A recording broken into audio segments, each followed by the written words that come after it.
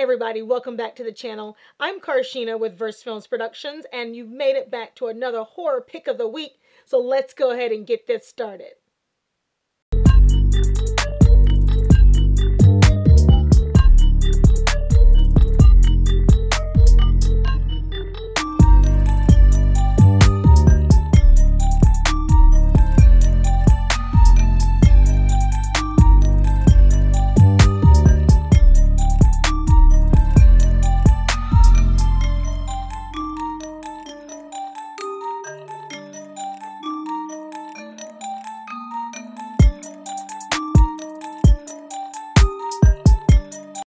When contact with the spaceship USG Ishimura is lost after a necromorph outbreak, Earth sends the ship USG O'Bannon to investigate, but contact is lost with them as well. Directed by Mike Disa, written by Brandon Allman, Mike Disa, and Chuck Beaver, and contains the voices of Christopher Judge from The Dark Knight, Ricardo Chavira from Piranha 3D, Gwendolyn Yo, Star Wars and Clone Wars, Kurt Cornelius from NCIS, and Graham McTavish from The Hobbit. Dead Space Aftermath 2011 is yet another animated Dead Space movie, which is meant to serve as a kind of prequel story that bridges the gap between the Dead Space 2008 video game and its sequel, Dead Space 2.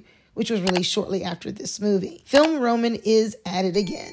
This time, they have gone back to the Dead Space franchise and crafted yet another prequel similar to their prior work on the prequel to Dead Space 1 called Dead Space Downfall. Dead Space Aftermath is a loose prequel to Dead Space 2 that utilizes the animatrix technique. The film is divided into multiple parts, and each is made differently, some with 2D animation and some with 3D animation. Set after the events of Dead Space 1, the USS O'Bannon is sent to the planet Aegis 7 to prevent it from destabilizing. This is a cover for their true mission of retrieving fragments of an alien artifact presumed destroyed in the first game. Contact is lost with the O'Bannon until it is rescued by a team of space marines. Within, only 4 survivors are promptly captured and taken for interrogation. As each survivor reveals the horrific events that transpired on the O'Bannon, each of their flashbacks are rendered in 4 unique animation styles from some of the teams that worked on Dante's Inferno and animated Epic. The animation in this movie switches between some awful-looking CGI and some actually fairly decent animation during the characters' flashback sequences. This movie was released in 2010 by EA.